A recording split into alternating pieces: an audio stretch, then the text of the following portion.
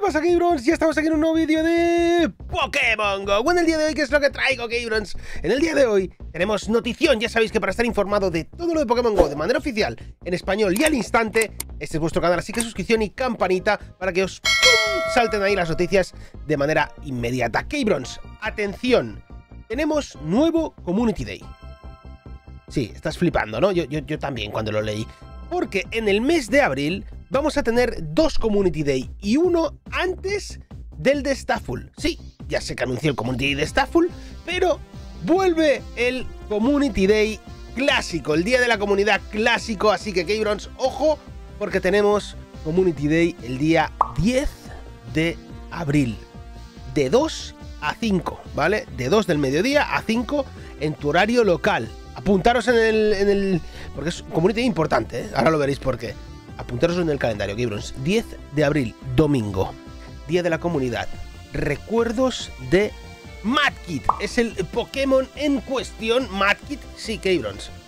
Ahora os comentaré, después de leer la noticia, os comentaré exactamente la importancia de este community de quiero que lo escuchéis, porque es muy, pero que muy importante. Nos dice, entrenadores, nos complace anunciar que celebraremos un día de la comunidad clásico con otro Pokémon favorito, MUDKIP. El Pokémon destacado será MUDKIP, ¿vale? Aparecerá con más frecuencia en la naturaleza y si tienes suerte podrás encontrarte con alguno variocolor. Seguramente tanto tú como yo, como casi todos los que estáis viendo el vídeo, tenéis a MUDKIP en Shiny. El que dejó el juego en aquella época en el que salía MUDKIP de Community y demás, pues podrá conseguirlo, ¿vale? Pero de todas maneras os digo que es un community que me apetece jugar, ¿vale? Me apetece jugar. Nos dice, ataque exclusivo, evoluciona a Marston, que es la evolución de MUDKIP, todos lo sabemos, durante el evento o hasta 2 horas extra, o sea, hasta las 7 de la tarde en tu horario local, para obtener un Swampert que conozca el ataque cargado Hidrocañón. Ya sabéis, Keibrons, atacazo, donde los haya, ¿vale? Hidrocañón, Swampert sin Hidrocañón. Normalmente se le pone surf y no es lo mismo, ¿vale? Es muchísimo mejor con hidrocañón, así que os recomiendo que hagáis todas las evoluciones que podáis para las 3 ligas, el mejor de cada liga que tengáis, ¿vale? Como mínimo para usarlo, y luego ya si eso, pues haceros más para intercambiar en un futuro lo que sea. Hidrocañón es un ataque cargado, como bien hemos dicho, de tipo agua, el cual hace en batallas de entrenador, o sea, en PvP o en batallas de entrenador amistosas o lo que quieras, 80 de daño. Y en gimnasios e incursiones hace 90 de daño. Historia de investigación especial del Día de la Comunidad clásico de MUDKIP. Por $1, Keibrons, ¿vale? Como normalmente pasa en los Community Day. Digo normalmente en los normales y también en el clásico, ¿vale? O sea, en todos tendremos lo que viene siendo una historia de investigación especial exclusiva. Estad atentos para cuando se publiquen las entradas para la historia de investigación especial del Día de la Comunidad clásico de MUDKIP. Nos dice que los boletos no serán reembolsables, sujeto a la ley aplicable. Ten en cuenta que esta investigación especial no incluirá medalla en el juego. No medalla en el juego, pero sí que quedará en tu lista de investigaciones realizadas, ¿vale? En toda la lista que tenemos de investigaciones realizadas, ahí sí que te quedará hecha, ¿no? Pues lo que viene a ir siendo el Día de la Comunidad clásico de MUDKIP. Te pondrá, ¿vale? Está bien, yo es que colecciono investigaciones realizadas, que soy un friki, ya lo sabéis, ¿vale? Sí, ya lo sé.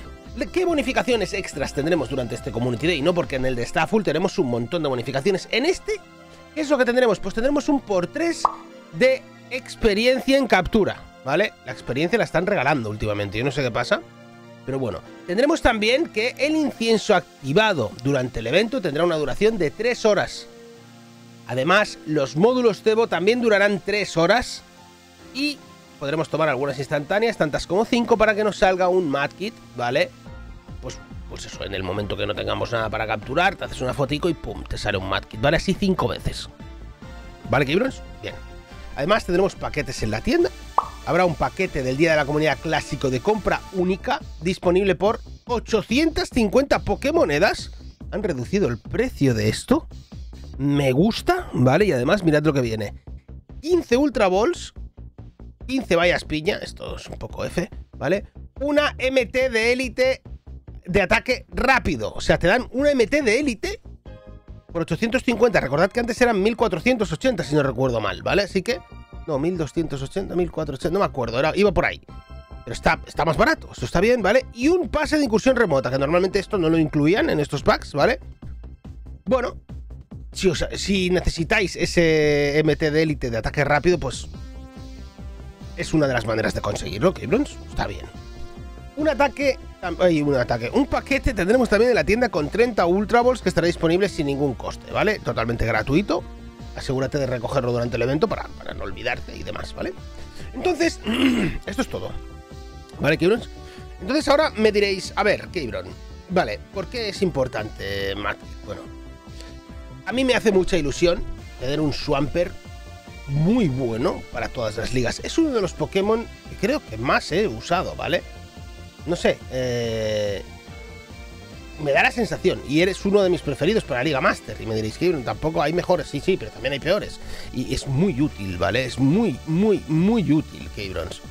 Atención, os voy a comentar, esto no lo suelo hacer, ¿vale? En los vídeos de dar una noticia, pero os lo quiero comentar para que veáis un poco la importancia, entre comillas, ¿no?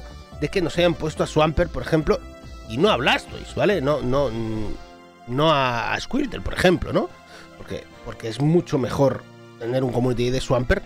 Hablo en cuanto al PvP y en cuanto a Pokémon útil para el juego, ¿vale? No es lo mismo un Blastoise que un Swampert en Pokémon GO, ¿vale? Para ir a por raids, o para ir a por gimnasios, o para dejar de defender en un gimnasio, bueno, para dejar de defender aún, porque Blastoise es un tanque, ¿vale? Pero para atacar y eso, o sea, es que es una bestia Swampert, Keibrons. Tened en cuenta que Swampert en la Liga Super es el 12 mejor. El oscuro es el 11, pero claro, no lo vamos a conseguir oscuro ahora mismo. O sea que el 12 mejor para la Liga Super. Solo hay 11 mejores que él, ¿vale? Y bastante interesante. Si miramos la Liga Ultra, estamos hablando del sexto mejor. Sexto mejor, solo hay 5 mejores que él, incluyendo legendarios y todo, ¿eh? Ojo, ¿eh? Y si lo tenéis en oscuro es el 11 mejor, es un poquito peor en esta ocasión. Y atención, en Liga Master, que aquí me diréis, bueno, tampoco está bueno, es el 53 mejor, ¿vale? El 53 mejor en la Liga Master con XL, con caramelos XL hablo, ¿vale? El 53 mejor, el oscuro es el 63, pero en la Liga Master clásica, ¿vale? Que a veces la activan y se puede jugar, que es la de sin caramelos XL, es el 38 mejor, ¿vale? El 38 mejor. El oscuro el 45, vale. Entonces estamos hablando de un Pokémon que es útil en las 3 ligas, útil si necesitas Pokémon de tipo agua para tirar algo en un gimnasio, útil también para dejar a defender, ¿por qué no? Útil para hacer raids cuando tienes que usar algún ataque o Pokémon de tipo, para tirar ataques de tipo agua, de tipo tierra, ¿vale? Como el terremoto que lo carga como un diablo. ¿Yo qué queréis que os diga? Estamos hablando de un Pokémon muy pero que muy interesante y que vuelva, para los que ya lo tenemos, pues os tengo que decir una cosa, yo para la Liga Super me parece que el mejor que tengo es el 100 y algo, ¿vale? Entonces si puedo conseguir, ¿por qué no? Entre los 10 primeros de ranking, ¿vale? De cada liga y bueno, el 100 ya lo tengo, pero bueno, y subido al top y todo, pero bueno, me gusta Keibrons, me gusta mucho, además el que no lo tenga en XL lo podrá conseguir en XL ya, ¿vale? Porque va a poder capturar un montón. Así que me alegro Keibrons de este Community Day, me gusta que sea MUDKIP, me gusta muchísimo por Swampert. Y nada, espero que os haya gustado el vídeo, ¿vale? Like, se agradece muchísimo, comentad qué os parece a vosotros y cuál os gustaría que fuera el próximo Community Day clásico, ¿vale? Decídmelo en los comentarios, que me gusta leerlos. Y nada, Keibron, suscripción y campanita siempre para estar informado de todo lo de Pokémon GO, ya lo habéis visto. Y mucha, pero que mucha suerte en lo que vais siendo Keibron en vuestras capturas. ¡Boss!